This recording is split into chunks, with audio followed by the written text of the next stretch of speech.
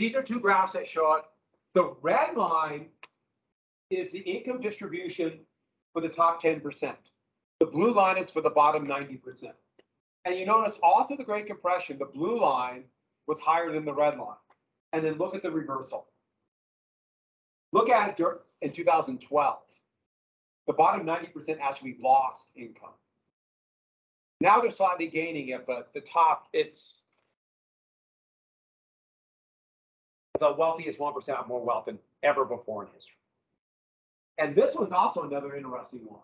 This is the net wealth owned by the bottom 90%, and it was about here when Reaganomics began. Here's the wealth of the top 0.1%.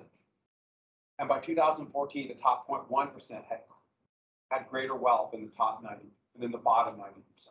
Now they have lost. I will have to say, though, in the stock markets that's crashing right now, those with a lot of wealth are losing money to have so much money in investments. Elon Musk has lost something like $21 billion in the last 2 months. So now he's only worth like $240 billion.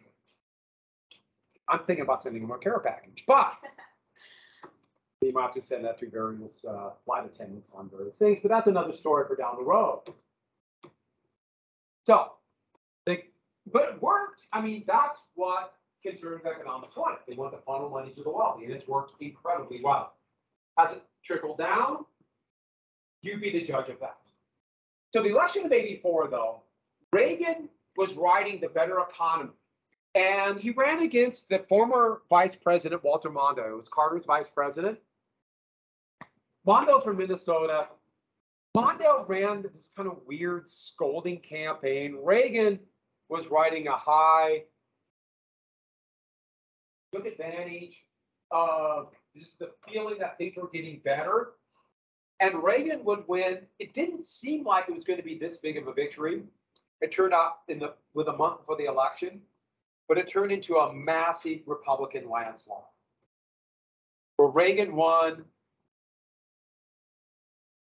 The popular vote being 54%, but still or 58%, a huge victory in the Electoral College. It's kind of shocking. Mondale only won his home state and the District of Columbia. And so Reagan was riding a wave. Now, things would begin to fall apart. There'd be a stock market crash in '87 and a few other things. But I should add, '85, in beautiful Miles City, guess who graduated from high school? You want to see a couple pictures from Miles City? Yes. So here's me in my government class. I'm right there. That's Mr. Kurkowski in the front, George. And yes, I did participate in athletics. You want to see a picture of me playing? Here's my cricket team. And that's me with the top hat right there. There is no photographic evidence of me.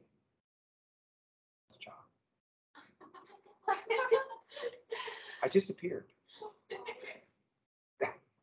I just surprised everybody as this 18-year-old. So with that, back to this.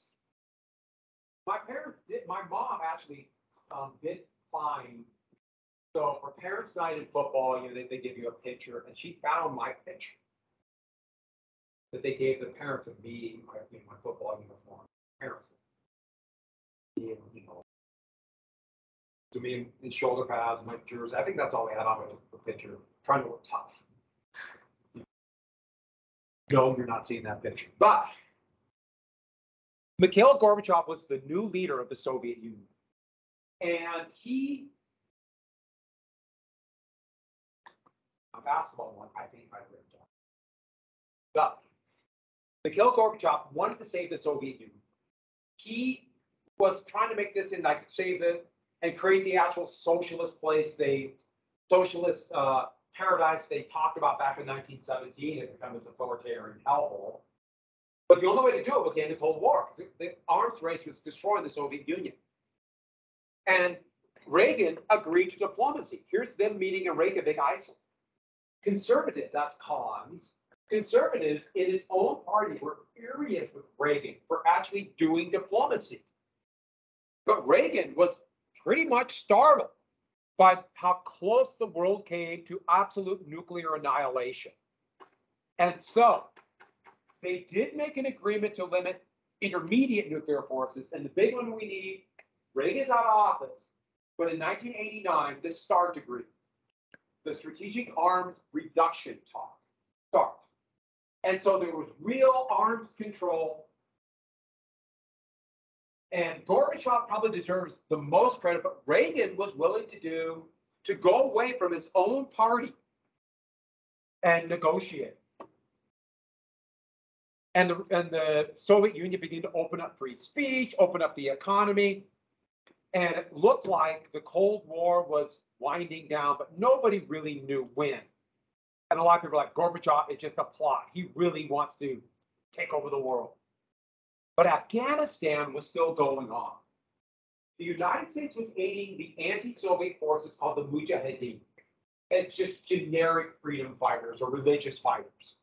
And they actively recruited Islamic fundamentalists to go fight in Afghanistan. So they would go to places with a huge fundamentalist Islamic population, like, let me throw a country out here, Saudi Arabia. And Saudi Arabia wanted to get rid of these troublemakers, and they sent them to Afghanistan. Money funneled through Pakistani secret police would fund groups like a base for Islamic fundamentalists. The Arab word for the base is Al-Qaeda. And their leader, the son of a very wealthy Saudi family, Osama bin Laden, who was convinced that Saudi Arabia was becoming a decadent state going against their Islamic principles, partially because of the United States. But he went to go fight the Soviets. Osama bin Laden. There are Mujahideen fighters. These are Russian forces. But Russia, by 1985, it was clear they were not winning. They controlled the major cities, and they could not hold out. And after 8 years of horrible fighting, Russia retreated. In essence, they were defeated. They left a puppet government that survived for almost a decade, but civil war would rage. And eventually, Pakistani secret police, with the help of the United States, would back a group called the Taliban. Taliban, it was the name of a group of tribes that fought against the British 100 years earlier. So they took a name that was very popular, very fundamentalist Islamic faith. And they controlled the southern part of Afghanistan. But the civil war would rage into the next century. But after that, the U.S. basically did nothing. And so there was a lot of resentment in Afghanistan against the United States, as they saw using Afghan blood to fight the Soviets. Especially with a group like Al-Qaeda that was furious. And they remain in the Civil War, but also now, as they see it, the bigger threat, the United States. Also, one of the biggest controversies of this time called Iran-Contra.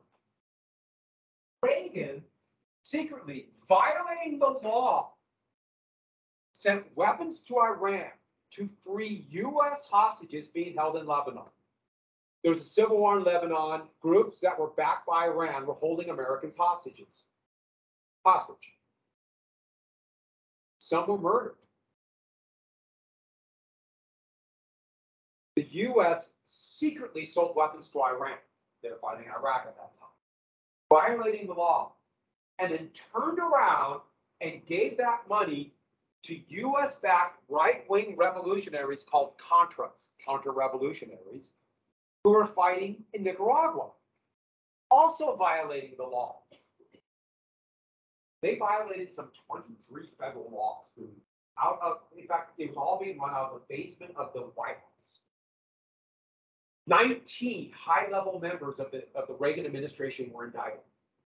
That no presidential administration in history has had more members indicted than the Reagan administration. Federal crimes. Trump's the second most. But no charges were against Reagan because Reagan had no idea what was going on. He said, I do not know, or I do not recall 130 times on the deposition about things going on in his administration. And a lot of people implied it was like rogue elements of administration. It appears to be more that he was completely in the throes of the nation. And they were hiding the extent that Alzheimer's was beginning to take. Remember back in 1919 when President Wilson had a stroke when he was trying to get the Treaty of Versailles ratified and we kept that secret? It appears like the same thing. They keep a lot of secrets. This is probably not appropriate. I don't think it's appropriate, but they did. And Reagan was able to get off. So the election of 1988, Reagan's popularity was relatively low, but the economy was still doing pretty well. So his vice president, George Herbert Walker Bush, who actually called Reaganomics voodoo economics when he was running against him for president in 1980, he was also pro-abortion rights till he became vice president. Then went against abortion rights. He wanted to be vice president. He would run. Running against the governor of Massachusetts named Michael Dukakis. And Dukakis was seen as one of those new Democrats who's becoming more conservative, trying to get this urban elite going against the traditions of the Democratic Party. Bush, who was a war hero in World War II. In fact, his plane was shot down over Palau Island, fighting the Japanese, and he barely made it out alive. Two other American aircraft or carrier planes, or they're called Avengers, torpedo bombers that were shot down. The crews were captured by the Japanese, and the Japanese executed them. So he barely made it out alive. He was a war hero. But remember I told you about image now matters more? And because he didn't have the image of this very masculine man like Reagan, who did not fight in the war at all, people said he had the wimp factor. And yet he was a war hero. And that should show you how ridiculous it got for image, but how much that image seems to matter. And virtually every presidential candidate would try to portray this image beyond the reality of who they are.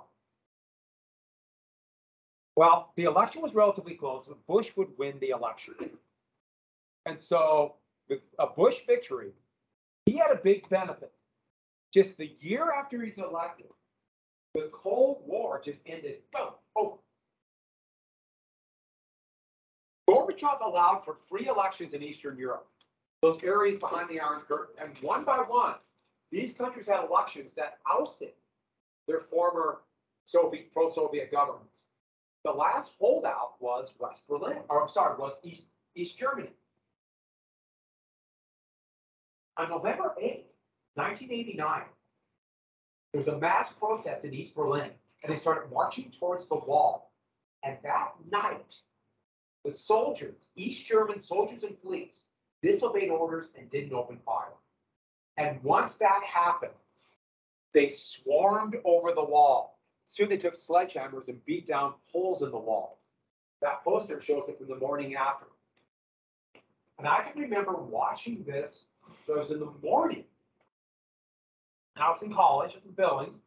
I didn't go to class that morning, so I was watching this on the relatively new network called CNN. And I'm watching this. I cannot believe the Cold War's over. It just happened like that. So my sister-in-law married a Berliner. He was in high school.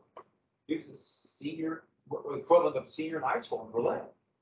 He was in West Berlin. And he remembers kind of being let out of school and running to the wall, and all these East Germans were pouring over, just like, and they were meeting them, and that they could not believe West Berlin. And it just happened so fast. But even though the Soviet Union would finally collapse in 1991, inside the former Soviet Union, 16 countries were created, but Russia was kind of a mess.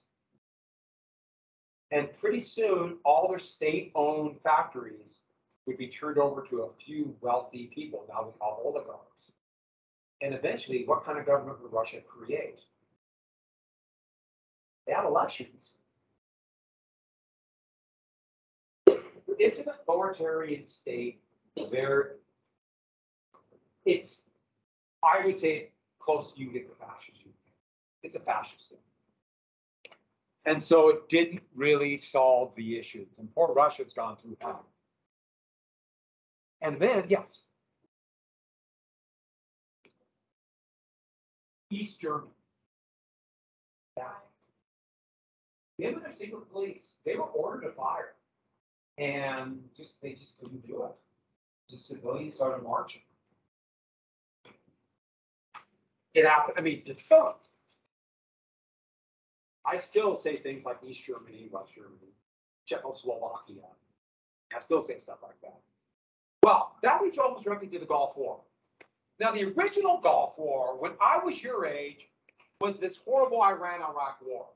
After the Islamic Revolution, Iraq attacked Iran, fearful that it would spread over the borders. Iraq had a new dictator named Saddam Hussein, who the U.S. supported through the CIA. After some initial success, the war turned into a bloody quagmire, trench warfare like World War I. Hundreds of thousands were killed. Both countries would be devastated. The U.S. actually aided both sides. U.S. and West Germany even sent mustard gas to Iraq. They used that mustard gas against Iranians, but also against their own civilians in Iraq. That's the side we were supporting. Well, Iraq, after the war, broke, devastated by this war. Still had a big army, but devastated.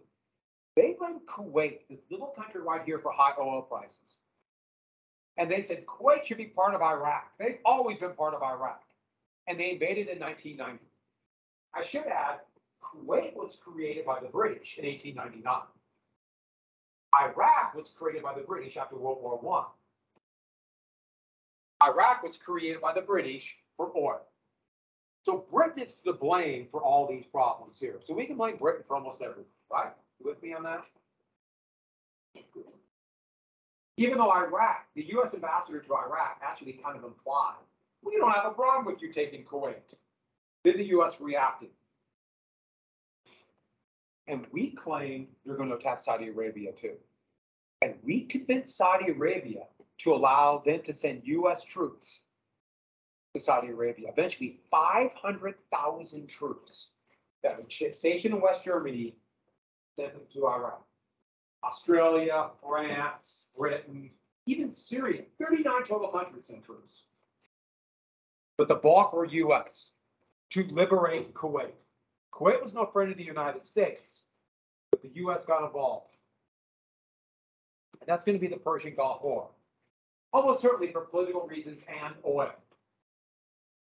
So troops were sent to Saudi Arabia. Well, we're not going to go through the details of the war. Iraq did not have an air force, really. The few planes that had were washed out of the skies, and Allied bombers destroyed the Iraqi army, and they would quickly push out of Kuwait after 4 weeks. But the U.S. left Hussein in power. He remained in power. The U.S. thought if we take out Hussein, there'll be civil war in Iraq. We'll be involved for years, and we want them to kind of counterbalance Iran. But the U.S. put really strict sanctions, even no-fly zones, over Iraq because they were developing what we would call WMD, weapons of mass destruction. Big one is they were working on nuclear weapons. Their program was destroyed, but the sanctions would remain until 2003. Here's parts of the devastation of the attack. I should go back to Saudi Arabia, one more thing. What is the most holy spot in the Islamic world? Jerusalem's number 3. Mecca's number 1, then Medina, then Jerusalem. Mecca and Medina are in Saudi Arabia. Saudi Arabia was also created after, while I'm looking at you now, it was created right after World War I also. There has never been a non-Christian army in Saudi Arabia. Saudi Arabia allowed U.S. and other troops, non-Islamic army. The United States, Saudi Arabia allowed U.S. troops, and they remained out to it. I wonder if there'll be any group that we kind of upset about this. Maybe a former Saudi by the name of Osama bin Laden. I'm sure, and it will say this is part of a corrupt government in Saudi Arabia and a plan for U.S. to totally take over and destroy us. Yes, I'm leading to something. I think you all know what I'm leading to, right? And so with that, but Hussein then immediately said, I survived the US and I'm in power. And this would become kind of an embarrassment for Bush and his son. And with a small recession in 1991, Bush's popularity tanked and he would lose for re-election. Bill Clinton, I did not write him down, but Bill Clinton would lead a Democratic wave. But it was dominated by New Democrats who were neoliberal, aka conservative, pushing market solutions. While the free market takeover, get rid of regulations, get rid of controls over business and banking and finance, and that will raise all boats. Basically continuing Reaganomics. So Clinton would win. A third-party candidate by the name of Ross Perot jumped in, angry at this thing called NAFTA. He would actually get nearly 30% of the vote in Montana. And that's why Montana went to Clinton. He took away votes from Bush. That's the last time Montana's voted for a Democrat. At least a Democrat got the vote. 3 electors. Now we have 4 again. And overall, Perot got almost 19% of the vote. So all we need to know is Bush did not win his re-election. Clinton is now president. And the big thing Clinton pushed for and also showed his neoliberal roots, going away from the tradition of the old New Deal Democrats of fighting for workers' rights and higher wages. He did the exact opposite by pushing through something that was already being negotiated called NAFTA, the North American Free Trade Agreement, to get rid of tariff barriers between these 3 countries, Canada, US, and Mexico. And the thought was this will explode trade between the 3 countries. US industry will go up, open up free trade, boom. The exact opposite happened. Outsourcing. Remember what outsourcing means? Building factories in other countries. What happened? The US over the next 7 years began as fast as they could, US companies, shut down factories in the United States and built factories in Mexico. And in the next decade, started doing it all over Latin America. What happened to those jobs? Is there something on your phone? On your watch?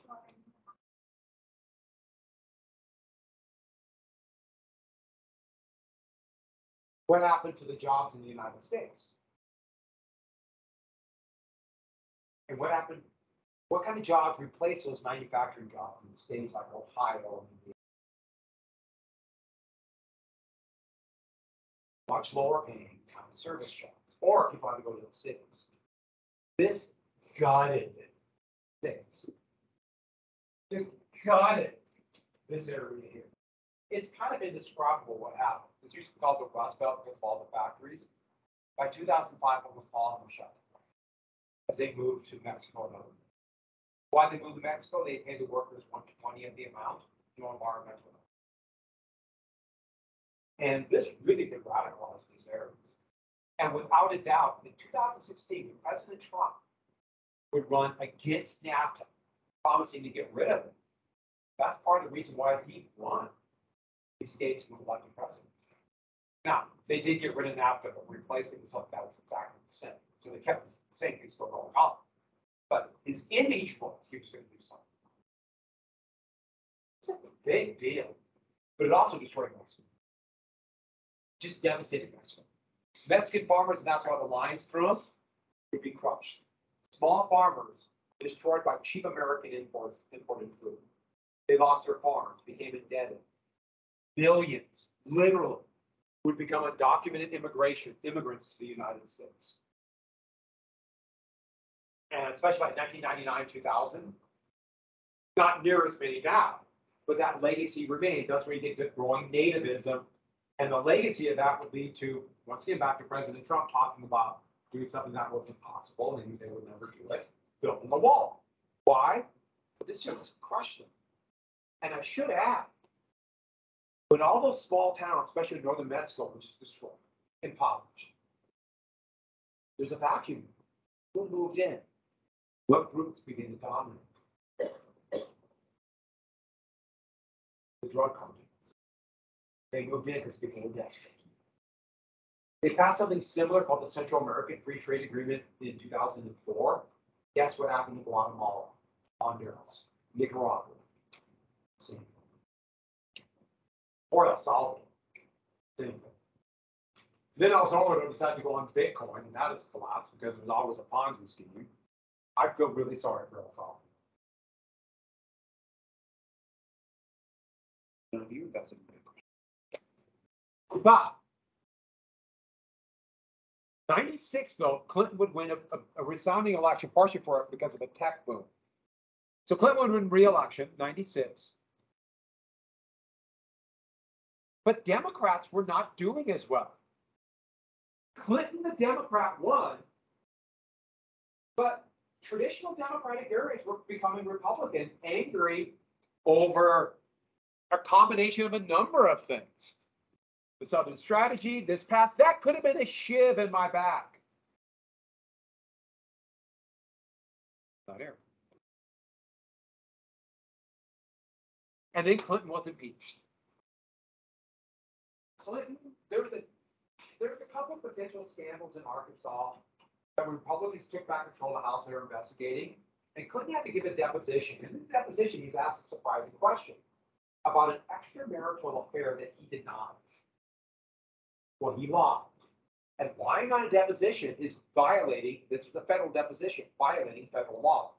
Because he was having an affair with an intern, a young intern, over 20 years younger than him, named Monica Lewinsky. He was having this affair in the Oval Office.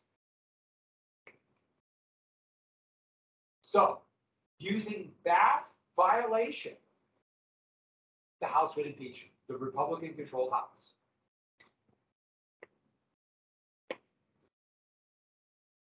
But the Senate did not convict him.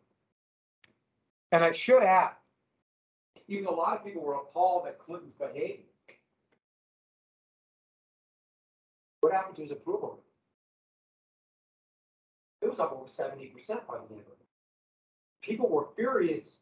Many people thought the Republicans had overstepped their bounds because they did not like Clinton, and so they impeached him.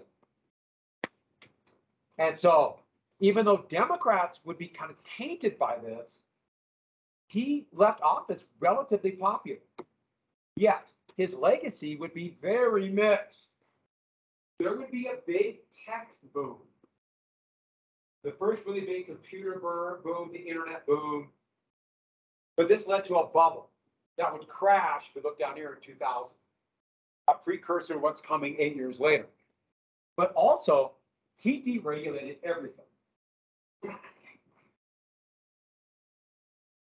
They could regulate the stock market. He even repealed Glass-Steagall. Glass-Steagall was the New Deal era law. Remember that one that regulated banks?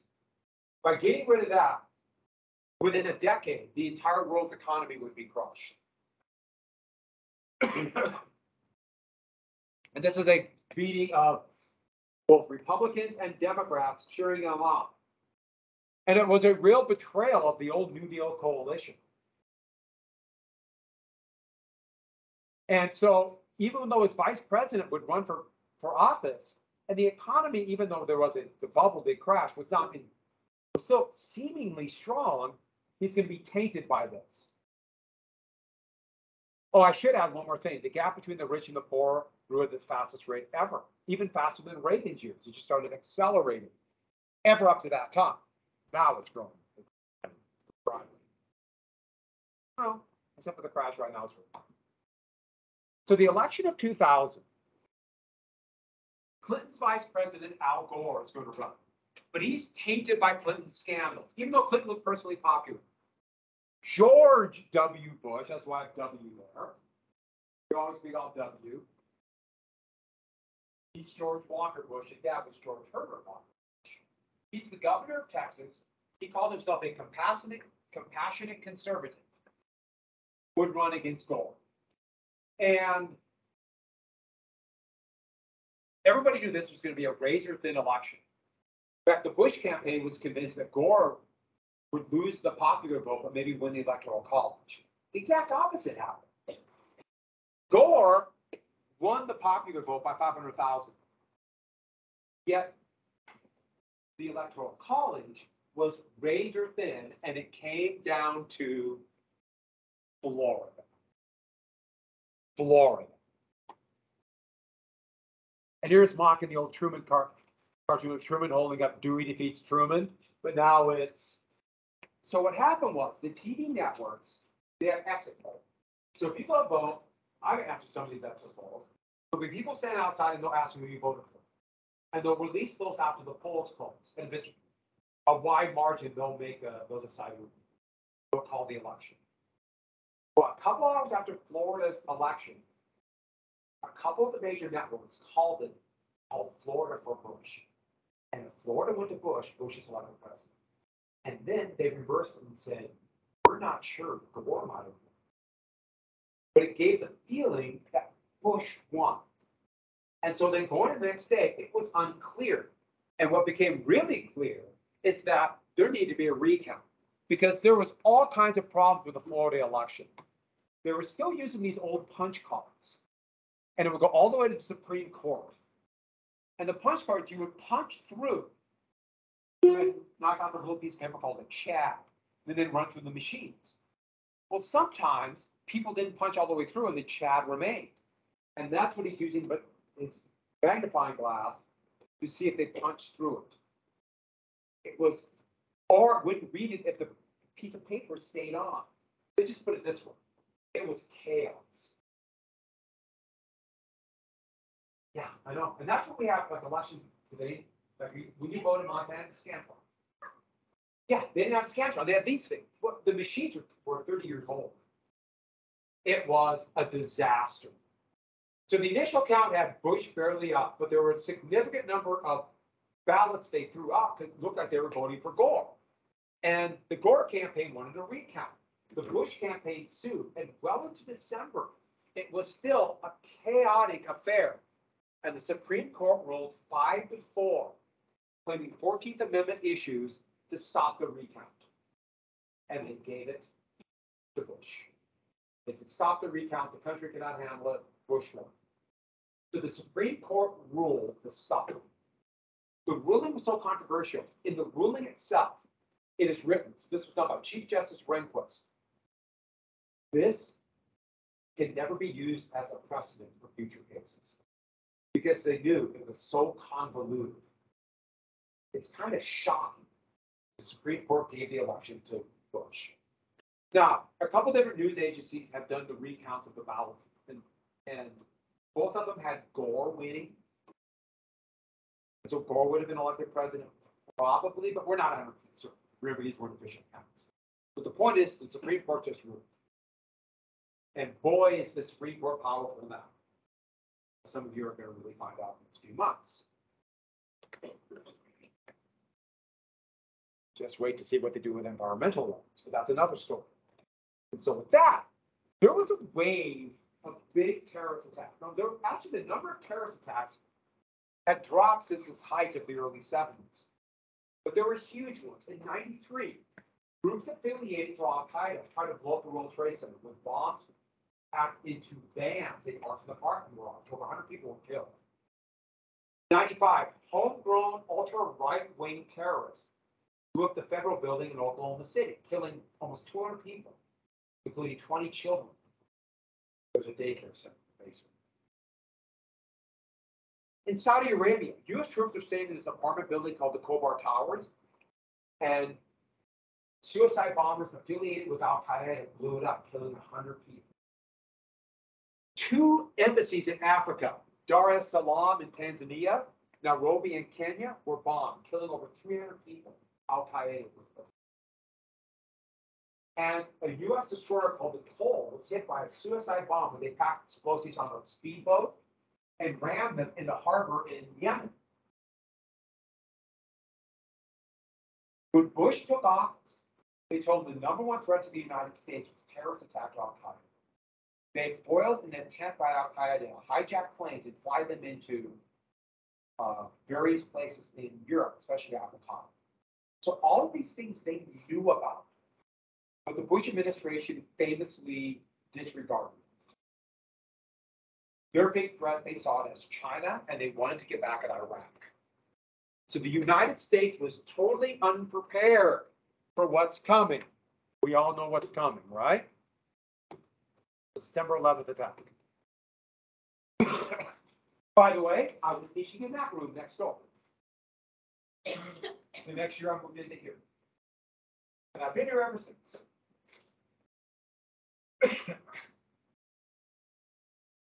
So Al Qaeda, so still in Afghanistan. Their leader Osama bin Laden has been trying to get back to the United States, and he organized this audacious plan that should have been foiled. But three main reasons why. Number one, the U.S. support of these dictatorships, many of them were authoritarian monarchies. But the big thing, as their example was, and the thing they railed against, U.S. troops were remaining inside. And they saw that showed the corrupting influence of the United States going to destroy Islam. Now, bin Laden wanted to create an Islamic totalitarian state. So let's be very clear. He did not want democracies. Also, U.S. aid for Israel and the U.S. sanctions on Iraq that had killed over 500,000 Iraqis. Most of them, the elderly or children with lack of medical care. But what he wanted the United States to do was, if they could pull off at least part of this spectacular attack, he wanted the United States to attack in the Mideast. He wanted the U.S. just to start blowing things up. Because he thought that would convince people in the Mideast of what the threat of the United States. By the way, what would the United States do? Attacking. So he kind of got what he wanted. No, it did not turn out exactly the way he thought it would, but that's what he wanted. So 4 planes were hijacked. Where were most of the hijackers from? Anybody know what country? Almost all of them from Saudi Arabia. So naturally, the United States is going to attack. Which had nothing to do with it. But 4 planes. The first 2, there were 2 pilots in each one. They trained a little bit in the United States, and anytime those pilots should have been caught. It was so close so many times. And then right before the attack, other people came, and they were going to be the muscle. They carried box cutters. And I know it'd be really hard to carry a box cutter in now. My wife and I backpacked across Europe the summer of 2001. So for 7 weeks, we brought everything in one backpack, and we brought that in and carried it on board. And we had these little knife kits so we could, get food and eat picnics and stuff and trying to save money. And both of our little kits had these little things with knives that were both about that long. To do things like cut cheese or whatever, And we didn't even get a second look. It was perfectly fine to carry that in on a plane. So it wasn't surprising at all that the hijackers carried in box cutters. Seems almost amazing now, but whatever. Seems amazing, just they did. So the World Trade Center was hit first. The South Tower was hit first. I'm sorry, the North Tower was hit first, but it's a little bit higher up. The South Tower was second. But the second one crashed first because it's a little bit lower. That created kind of a critical mass. That when the support structures collapsed, it collapsed. And when these fell, I was actually in, if you know where Mr. Solomon's room is, I was in that room. Mr. Solomon was still at Carroll College at that time. Was he in Carroll or still? He might have still been a Billings senior. I don't know. But I was in that room watching with another teacher who's long since retired. And then we saw that one collapse. And then I was in my classroom with my AP US history class. We had the TV on. We're just all kind of stunned when we watched it. And when it collapsed, it was like someone exploded a nuclear bomb. Just this wave of dust. Storm went and covered much of Manhattan. People, that's color photo.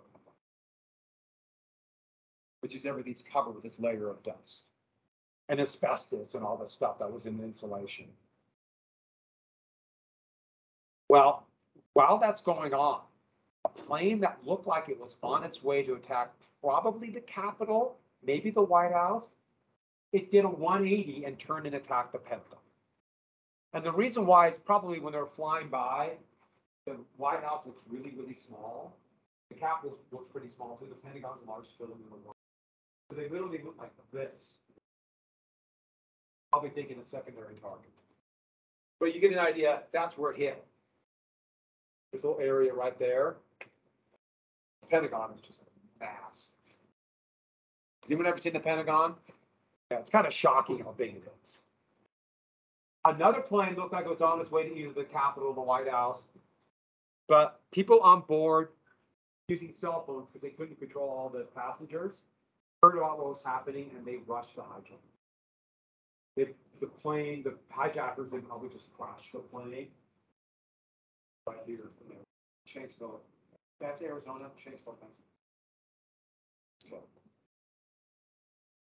And this, almost 3,000 Americans died. Fortunately, most of the people in the World Trade Center that were there, most weren't there yet, luckily, were evacuated from the bottom floor.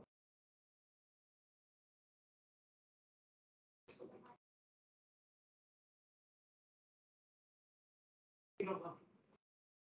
They rushed the hijack. So we don't know if the hijacker just brought it or they tried to take off.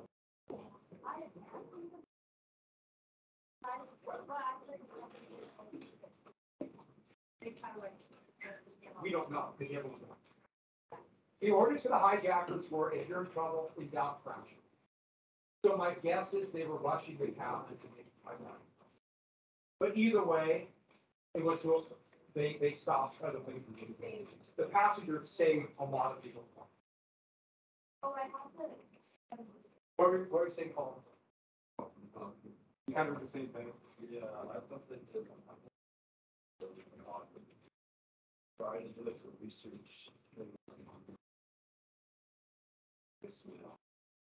Well, they said they're going to attack. So they rush the hijackers, and then after that we have no idea. So they saved the White House or the Capitol, but you know, doesn't take away from what they did. They saved.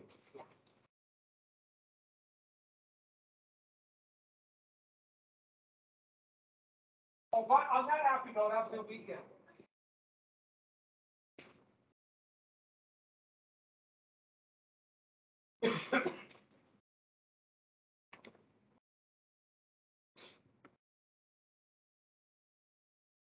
Oh, wear it down.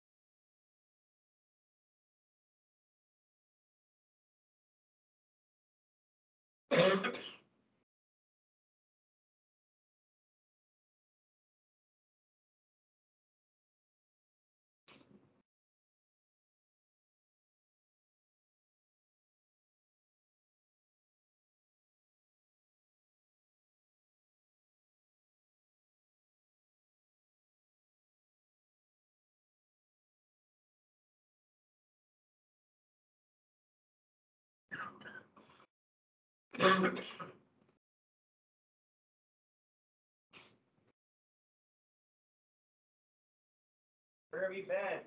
I was sick. Sick with what? COVID? No. Good. I agree. Is that actually a place, Shanksville? Yeah. Little town in Pennsylvania.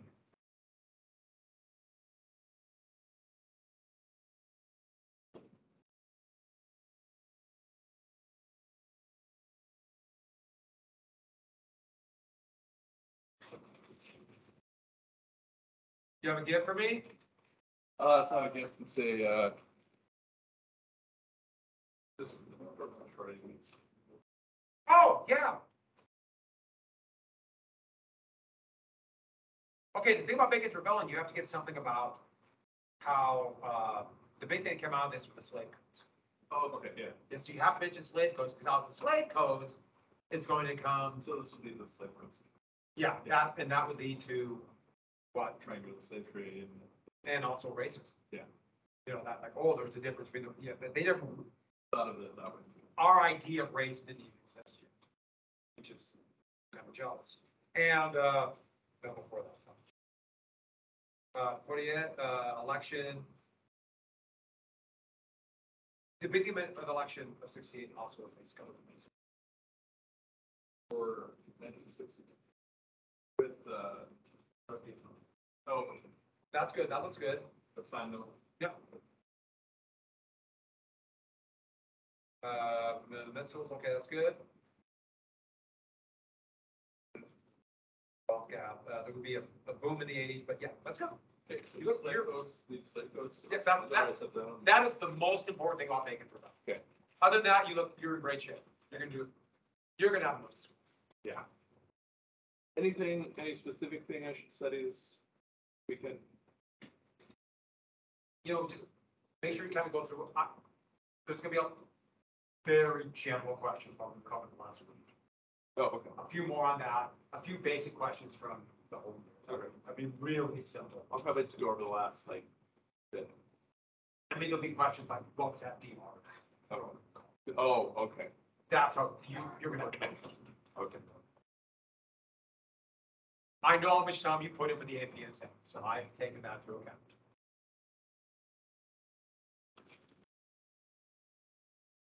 Thank you. See you Monday. Yeah.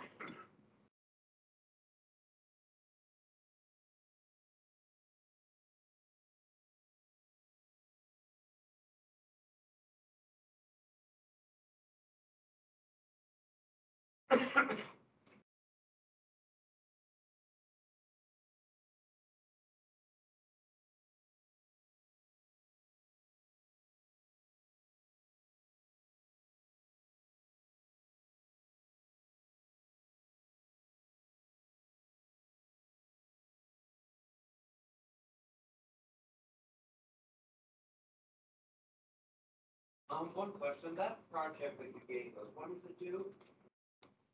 You're gonna be doing the last week, a regular week of school. Okay. What changes, Bob? I thought I made it a little bit easier. You guys worked on it. We're gonna go back in on Monday. But it sounds like people got a lot of stuff done.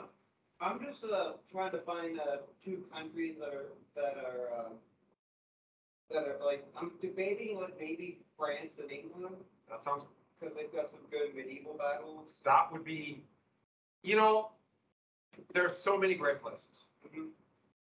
And the easiest ones, because they're so close, would be, you know, France, and you can go to more than two countries Okay. if you want, but at least two.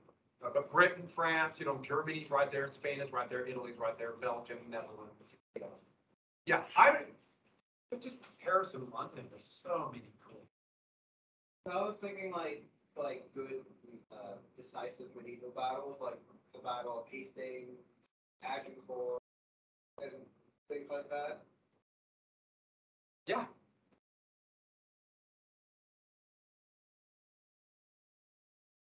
That sounds awesome to me.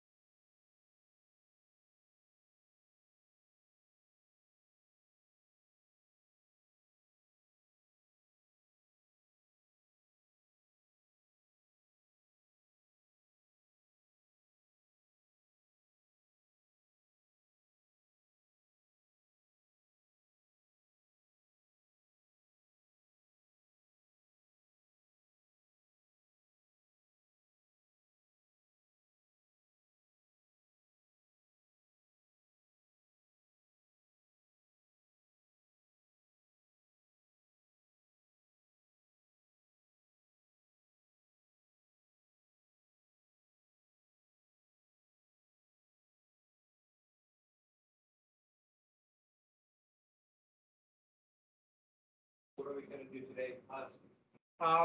Finish up that little bit of that video, a few notes, go from there. Do we have a test at all next week?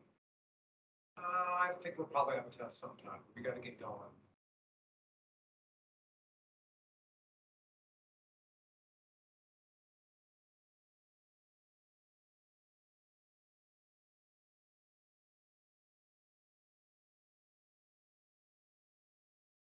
Well, some kind of test.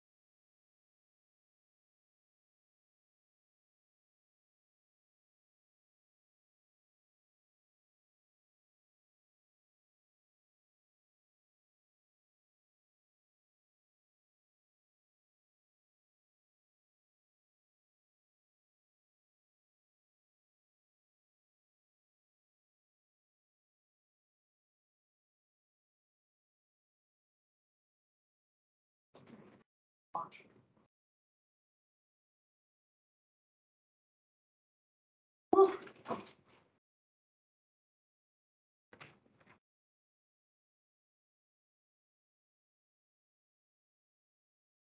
Drop back, don't break it. Got it? You break it, you want it. Okay, so I'll break this whole room. Honest? I mean, yeah, I mean, I get to play video games with a large projector up there. That's good.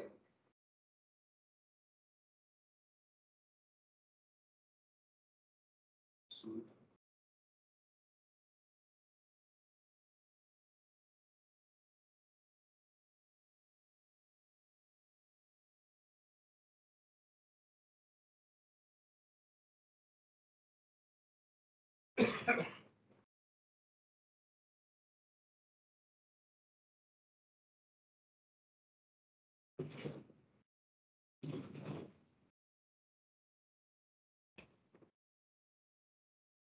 Up here, it's like.